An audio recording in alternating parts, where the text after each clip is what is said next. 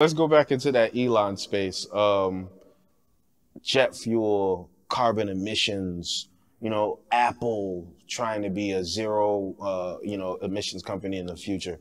What does that mean to you? Let's tap into your brain. I believe that this process is necessary for anything to truly be zero waste and to reduce their emissions as well, because we can think about production all we want, but there will always be waste. A huge issue that Apple has to tackle is all the iPhone waste. They come up with an iPhone every year.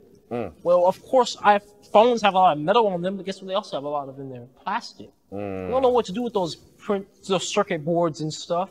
Well, now this is an option. You can put the whole phone in the reactor, and it's going to turn every organic matter in that phone into fuel, and it's going to leave you with all the inorganic metals and glasses, things that can be recycled and put back into the market. So it's not just gasoline, it's other precious energies and metals that could be utilized and reproduced to maximize your profit. Absolutely, because any inorganic material that's maybe coated in plastic, like circuit boards have gold in them, for example, coated in plastic.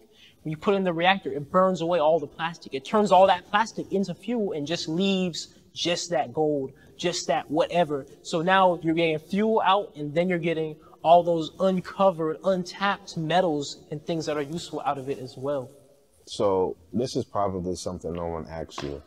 How do you want to utilize those other materials?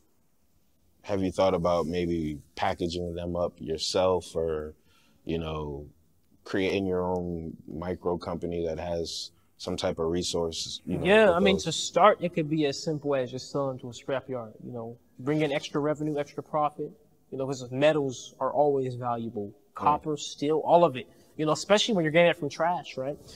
But beyond that, it could also be a thing where now it could go hand in hand. We make natural gas from the plastic. Natural gas could then run a heater to then melt the metal down, and now we're making our own metal right there too, running off of, waste. So the applications are really just, there's no limit. It just comes down to what do you want to do? How far do you want to take it? But you can have a completely closed ecosystem of just taking in trash, making products out the other end.